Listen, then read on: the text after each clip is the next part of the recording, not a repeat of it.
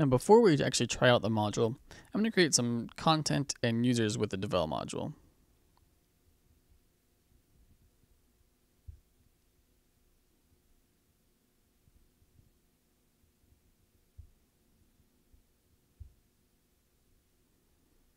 Alright, now that's done, let's see how the new button works.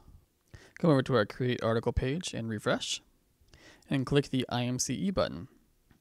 Now we get the IMCE file browser and can select an image or file to insert into the Wysiwyg. We can select an image and click Insert File. And if the file or image isn't on the server, you can click the Upload button and choose the file.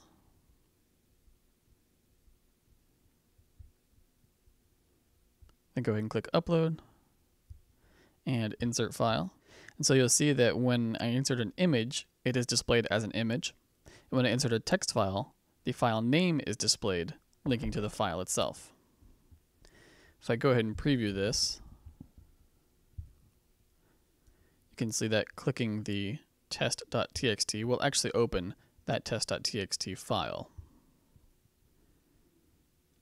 This can be useful for linking to forms or PDF that your users need to be able to download.